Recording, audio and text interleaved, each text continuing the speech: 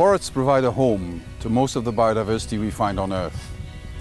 For our water to be clean and our soils to be rich, we need healthy forests. Trees and forests are true allies in the fight against climate and biodiversity crisis. Trees purify our air, cool our cities, and take up CO2.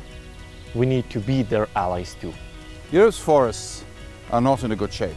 That's why we will work to protect and restore them.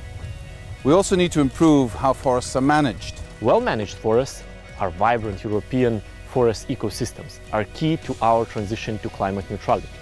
By 2030, we want to add 3 billion new trees. And we want to make sure that those are the right trees in the right place for the right purpose. That's how we can restore nature, offer a home to more birds and insects, and help fight the climate crisis. Every tree, every sapling, and every plant is one. Each is important. We need to start looking differently at nature around us. We need to realize that wherever we see green, it benefits us, our children and our grandchildren. In the end, we are all part of nature. What we do to fight the climate and biodiversity crisis, we do for our own health and future.